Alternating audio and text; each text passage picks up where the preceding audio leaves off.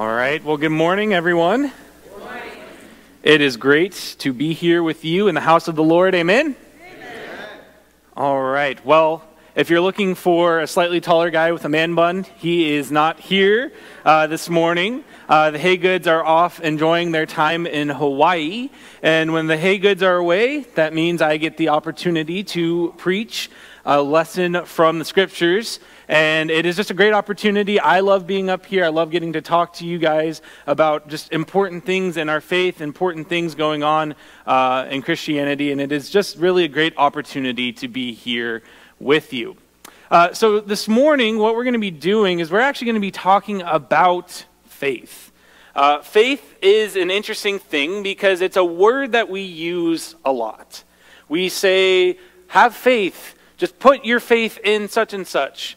But one of the things that we don't often talk about is, well, what does faith really mean? What does faith look like? And how do we implement faith into our own lives? Who are we putting our faith in? I want to start off the sermon this morning with a picture. And I think this picture very accurately represents what faith can feel like a lot of the time.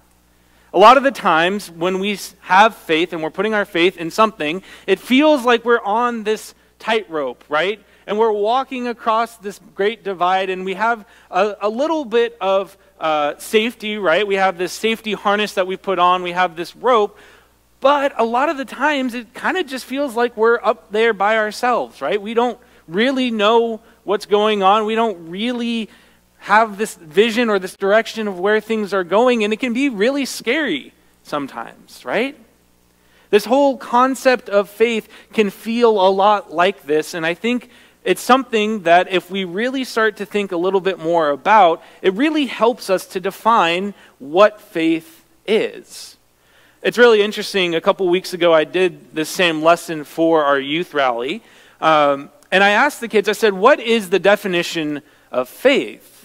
And I was very shocked because the kids did a great job of defining faith. They had a great hold on what faith really is, and I was actually expecting them to answer in a way that would allow me to kind of correct how they view faith, but they proved me wrong, which is great.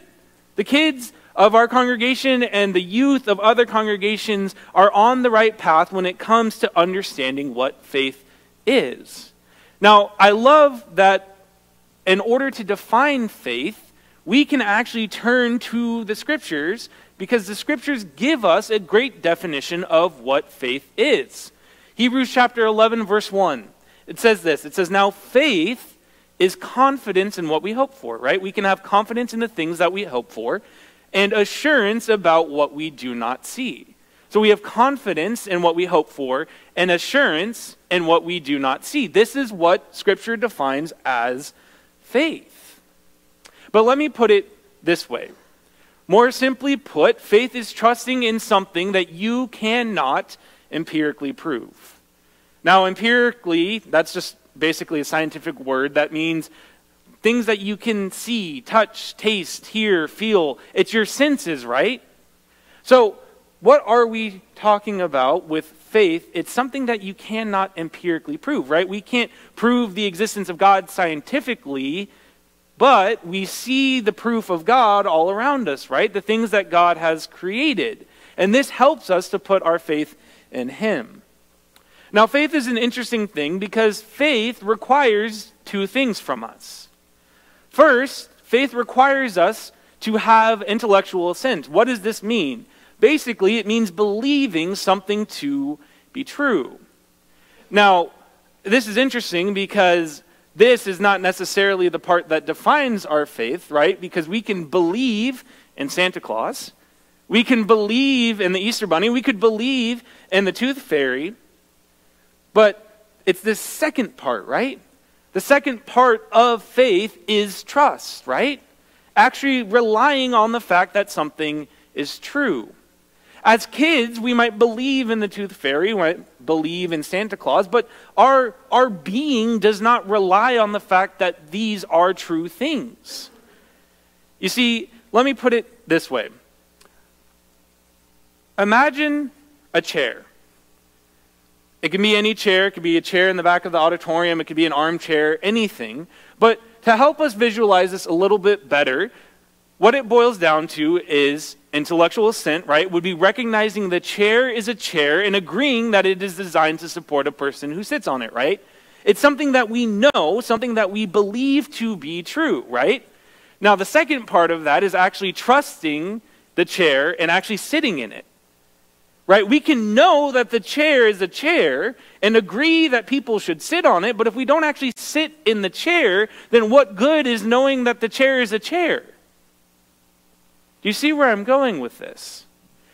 It's both and. You have to both have intellectual assent, believing that something is true, and trusting, relying on the fact that that thing is true.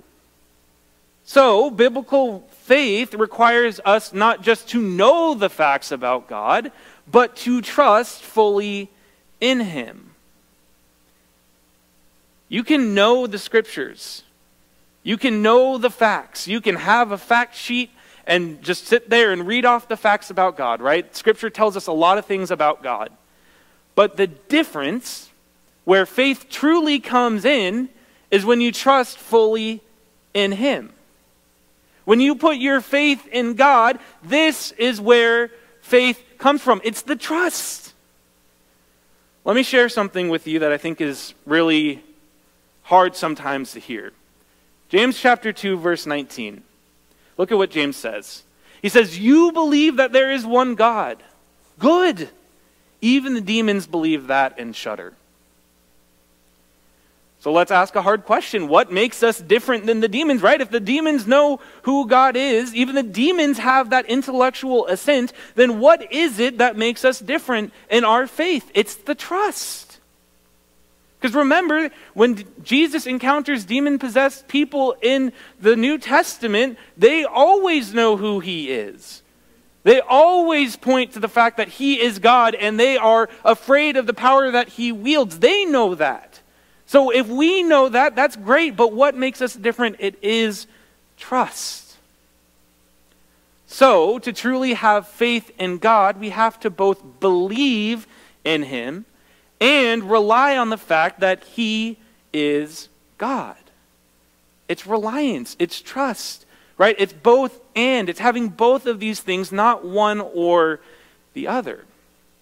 So what does this mean for us as Christians? How should we respond to understanding this definition of faith? Well, you see, as Christians, we should first believe what the Bible says and obey it. Secondly, we should believe the promises of God and live accordingly. And third, we should agree with the truth of God's word and be transformed by it. So this is a quick run through of the definition of faith that I think is really important for us to understand. But let me ask you a second question. So we now understand faith a little bit better, and we as Christians put our faith in God, but why should we trust in God?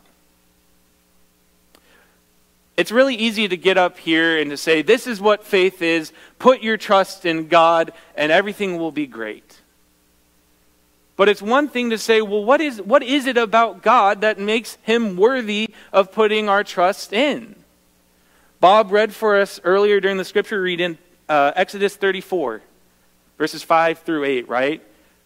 God tells us exactly who He is, right? He lays it out. He says, I am slow to anger, abounding in love. My love goes for thousands of generations, but my anger ends after 3 or 4 generations. He's saying, look, this is who I am. This is me. I am God. Now, God doesn't have to tell us who He is, but He wants us to know that He is loving, and in a relationship, it goes both ways, right? You can't ask someone to be in a relationship with you if they don't know who you are. But more importantly, you can't be in a healthy relationship if you don't trust in who that person is. It's both and. But let's dive into this question, right? Well, let's look at a man by the name of Abraham. Now, many of you have probably heard the story of Abraham, know a little bit about him. But one of the things that I don't know if we talk a lot about is the fact that Abraham is often referred to as the father of our faith. Well, how did Abraham get that title? Why do people look back at Abraham and say, this is the man that our faith began with? Well, you see, God makes a promise to Abraham. And in this promise, we start to realize and see that God is faithful, is trustworthy in his promises. Let me share this promise with you in Genesis chapter 12, verses 1 through 4. Let's go ahead and read this together. It says, "The Lord had said to Abram, 'Go from your country, your people, and your father's household to the land I will show you. I will make you into a great nation, and I will bless you. I will make your name great, and you will be a blessing. I will bless those who bless you, and whoever curses you I will curse, and all peoples on earth will be blessed through you.'" Now, if you notice, there's only verses 1 through 3 on the screen, and I've intentionally done that to have verse 4 on its own slide. But let's look at this for a second, right? So God comes to Abraham, at this time he's known by the name Abram, and he says, you know what? I want you to leave your country, your people, and your father's household to the land I will show you. Now let me stop there for a second. So Abraham knows who God is, right? He believes in God. God has approached Abraham. He knows who God is. Now the question is, does Abraham have trust in God? Right? Because if someone came up to you and said, hey, I want you to leave the land that you've lived in probably your entire life, your people, and I want you to take everyone and I want you to go to this land that I'm going to show you. I want you to trust in me, and I want you to truly believe that what I'm saying is going to be a good thing. Now, if you asked me that, I would say, that's nice, but why would I do that? Why would I give up everything that I have known in order to go to a place that I don't know and to a land with people that I don't know? I don't even know if I go there if these people will receive me. You know, it's interesting because my response is very different than what Abraham's response is. Look at what Abraham does. In verse 4 it says, "So Abram went." He went. He went as the Lord had told him. He didn't turn around. He didn't question God. He didn't say, you know what? I don't know. I think I like where I live. I think I like what's going on here. I think I'll pass on that, God. Thanks so much for the offer, but I'm good. See, Abraham doesn't do that. Abraham goes, and he goes where God is calling him. And this is the type of trust that we are supposed to put in God, right? This is the thing that we're talking about this morning, but that doesn't really give us a good picture of God being trustworthy, right? God made a promise, but if the story ended there, we'd be like, okay, that's great. This man went off and is trusting in God, but we're not sure how this all ends. But you see, the story of Scripture is a continued reminder that God is faithful to his promises. That is what all Scripture points to. You see, there's more times in the life of Abraham where God pretty much tests his faith.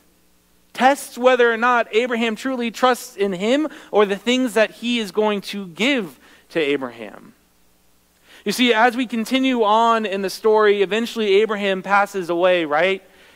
And God could have easily said, okay, well, you know, I said I was going to bless your family, but Abraham, he passed away, so I'm good. Let's move on. Let's keep going with how, you know, the world is going to work, right?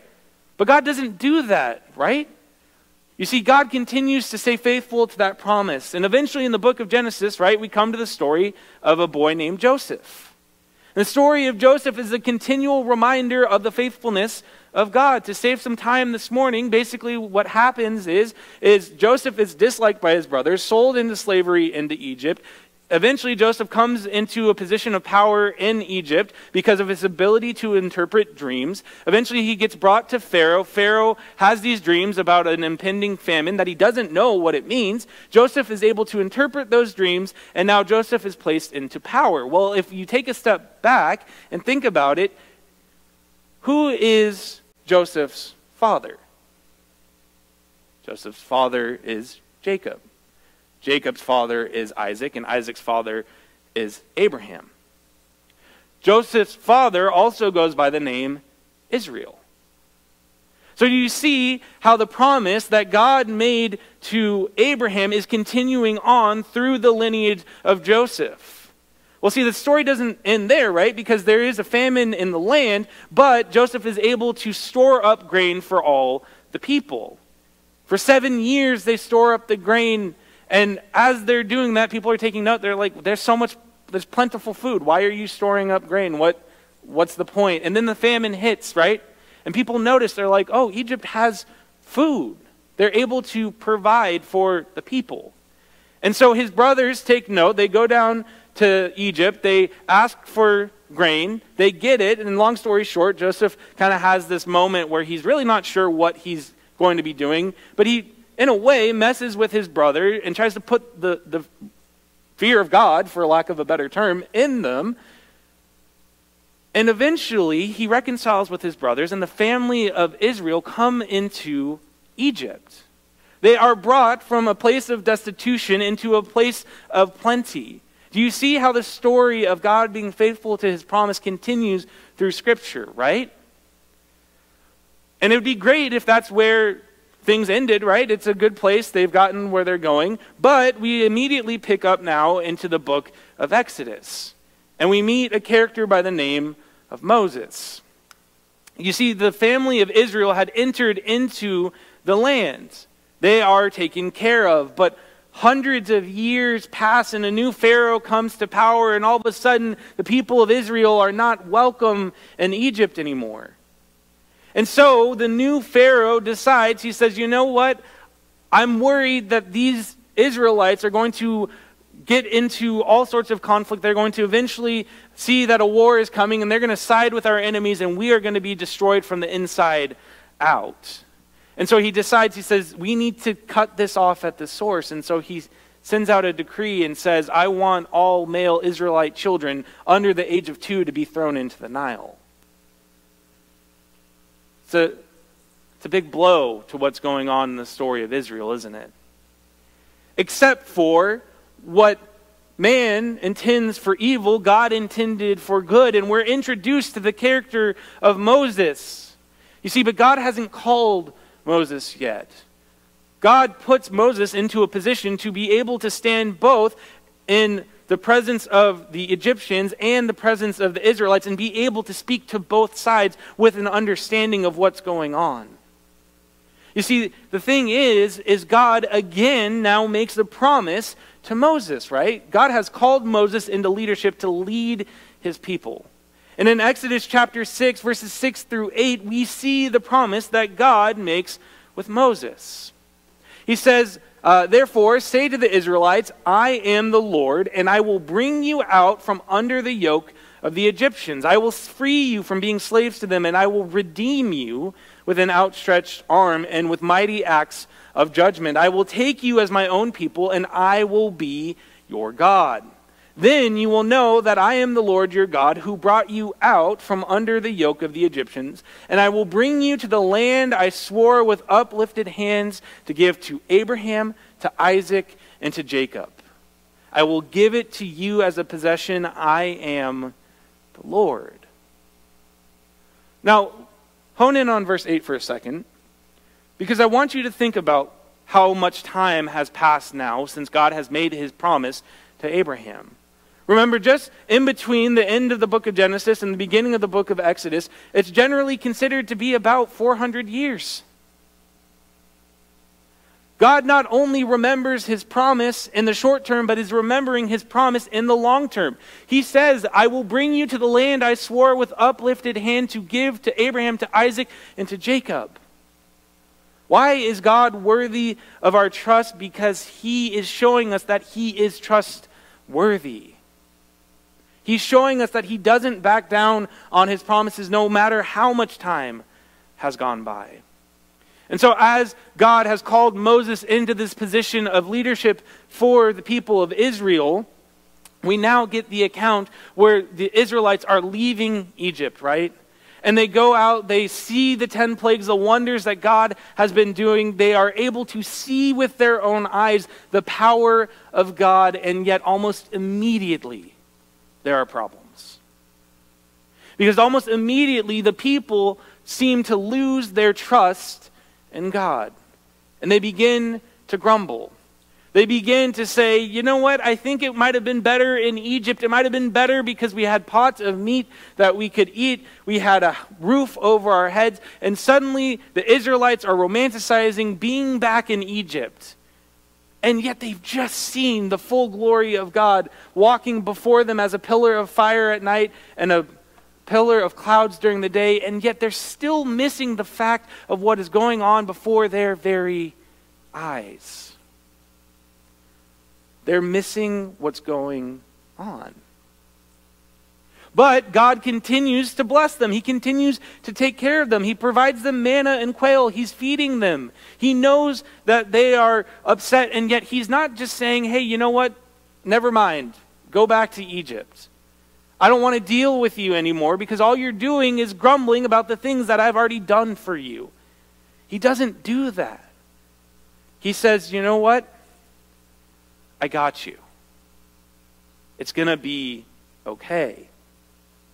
And so we know that the story goes that Moses takes out his cell phone, puts in Google Maps, Promised Land, and they get there and everything's great. Well, it doesn't quite go that way. But it's nice to think about. I mean, that would have solved a lot of problems if they had just had cell phones and GPS back then. But you see, over 2 years go by, and the Israelites are losing it. They're going, okay, God, you brought us out here. We've been wandering in the desert for 2 years. We don't know where we're going. We're trying to trust in you, but this is really difficult. Maybe we should just go back to Egypt. Maybe Moses and Aaron, and maybe they don't know what they're talking about. And there's this really interesting moment where even Moses' brother and sister, Aaron and Miriam, question his authority and question whether or not they should go back to the land of Egypt. And God has a very interesting response that we don't have time to get into this morning. But if you have time, the book of Numbers is full of great stories and accounts like this. But after 2 years, the Israelites are now standing on the precipice of entering into the promised land. Right? The land that God had promised to Abraham, Isaac, and Jacob. They can see it with their own eyes. They are right there, and they finally reached their destination. And yet, the Israelites continue to struggle to put their trust in God.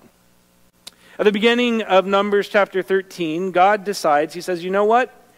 I want you, Moses, to send some men in to explore the land of Canaan. I want you to send 12 spies, one leader from each of the 12 tribes of Israel. So Moses does this. He chooses the 12. And 2 of them you might recognize by name. Their names are Joshua and Caleb. And Moses gives them the instructions. He sends them into the land. He says, these are the things that I want you to look for. And so for 40 days, the men are gone. They're in the land. They are exploring. They're figuring out what's going on. They are ready to see if they can enter into the land. And so the spies come back, and this is where we're going to pick up in Numbers chapter 13, verse 26. They come back, and they are ready to give a report. It says, they came back to Moses and Aaron and the whole Israelite community at Kadesh in the desert of Paran. There they reported to them and to the whole assembly and showed them the fruit of the land. They gave Moses this account. We went into the land to which you sent us, and it does flow with milk and honey. Here is its fruit. But the people who live there are powerful, and the cities are fortified and very large. We even saw descendants of Anak there. The Amalekites live in the Negev, the Hittites, Jebusites, and Amorites live in the hill country, and the Canaanites live near the sea and along the Jordan.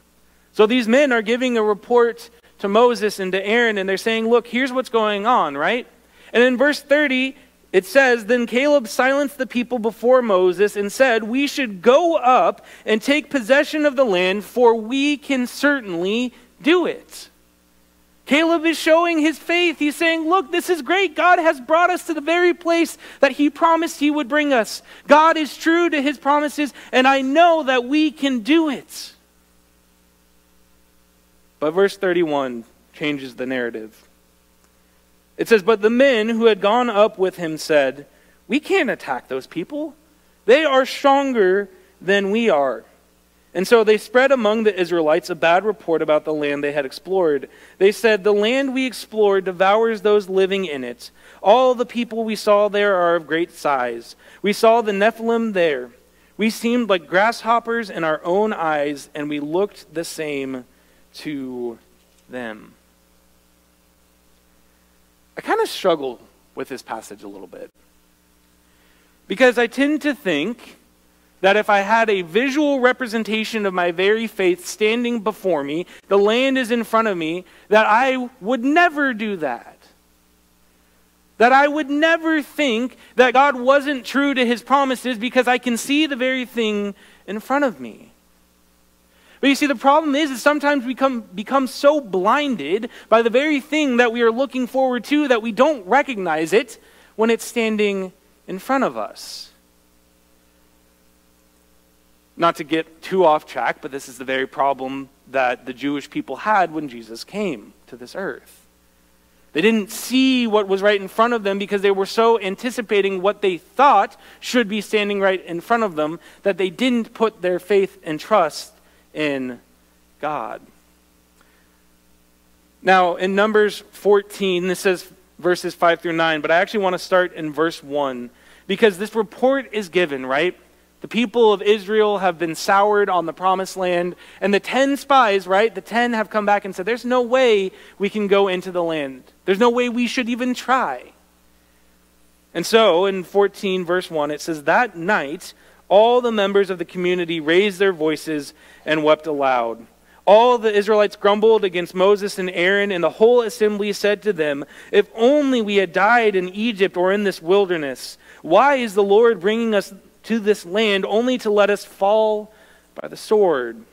Our wives and children will be taken as plunder. Wouldn't it be better for us to go back to Egypt? And they said to each other, we should choose a leader and go back to Egypt. Verse 5. Then Moses and Aaron fell down in front of the whole Israelite assembly gathered there. Joshua son of Nun and Caleb son of Jephunneh, who were among those who had explored the land, tore their clothes and said to the entire Israelite assembly, the land we passed through is exceedingly good.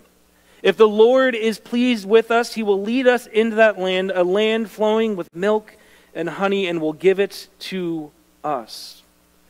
Verse 9, only do not rebel against the Lord, and do not be afraid of the people of the land, because we will devour them. Their protection is gone, but the Lord is with us. Do not be afraid of them.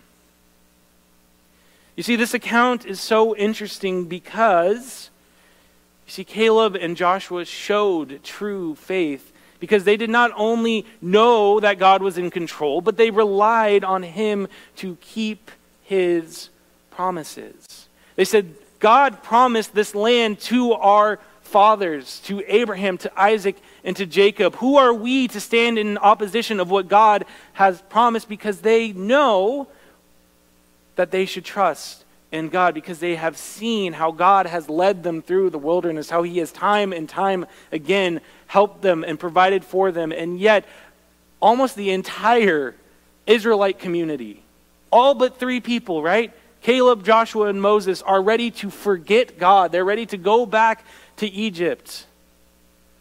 Imagine how difficult that had to have been for Moses. God has called him into a position of power, and he speaks directly to God. God has this relationship with Moses. And even more so, imagine what God must have been feeling, right?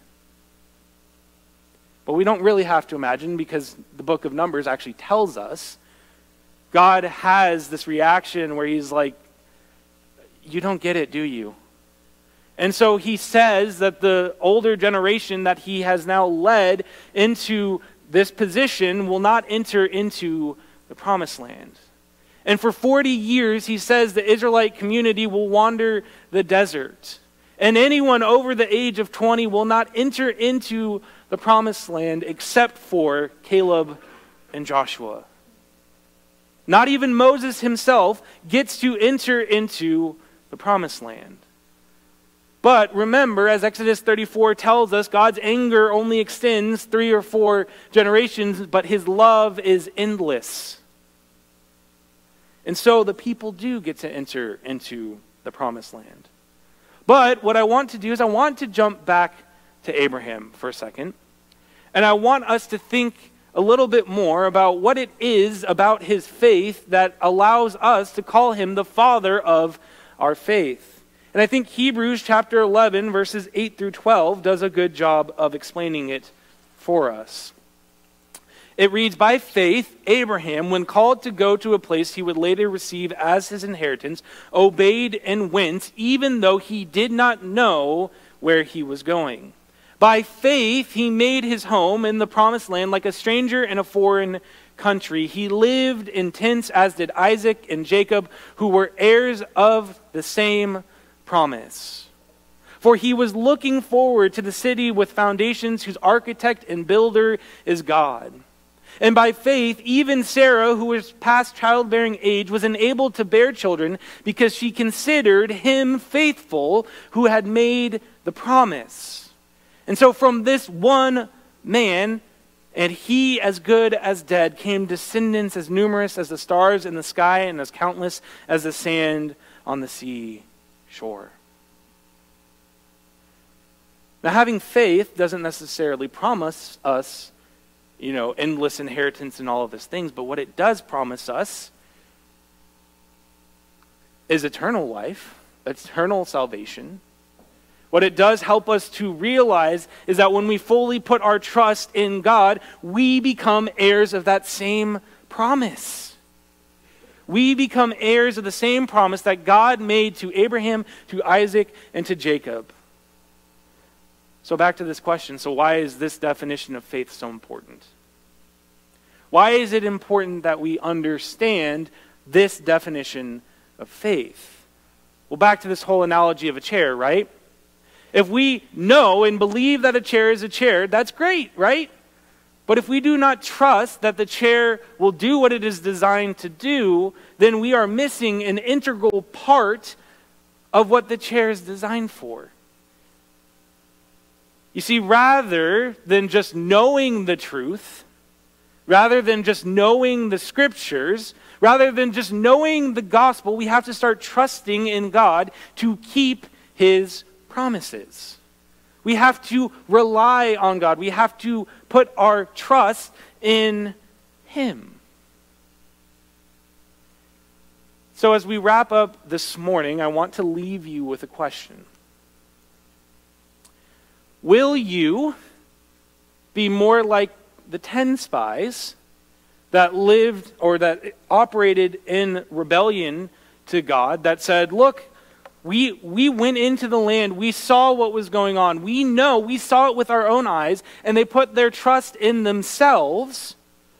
Or will you be more like Caleb and Joshua, who stood opposed to the rest of the Israelite community and said, no, it doesn't matter what we saw, because we saw the same thing. We were all there together. But the difference is that we put our trust in the God of heaven and earth, the one who created everything and the one who has brought us out of Egypt through the wilderness and now into the promised land.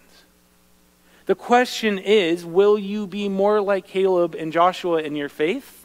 Will you fully trust in God and God alone? Or will you more resemble the rest of the Israelite community?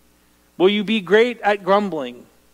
Will you be great at looking at the negative things? Or instead, will you stand in recognition of the great and powerful things that God is doing in your lives? And my prayer for you this morning is that you will look more like Caleb and Joshua than you will the other 10 spies. Our faith is predicated on two things. belief and trust. And this morning, as we end the sermon, I hope and I pray that you will fully put your trust in God and God alone. If there's anything that we can do for you this morning, if you need prayer, if you need just someone to talk to, we want to invite you to come forward, see myself, see any one of the elders. I'm going to invite the elders that are here to come forward as well, and we'll be happy to help you in any way that we can as we stand and sing this next song. Lord, the light of your love is shining in the midst of the darkness shining. Jesus, light of the world, shine upon us. Set us free by the truth you now bring us. Shine on me. Shine on me. Shine, Jesus, shine. Fill this land with the Father's glory. Blaze, Spirit, blaze. Set our hearts on fire. Flow, river, flow. Flood the nations with grace and mercy. Send forth your word, Lord, and let there be light. Lord, I come to your awesome presence. From the shadows into your radiance. By the blood I may enter your brightness. Search me, try me, consume all my darkness. Shine on me. Shine on me. Shine, Jesus, shine. Fill this land with the Father's glory. Blaze, Spirit, blaze. Set our hearts on fire. Flow, river, flow. Flood the nations with grace and mercy. Send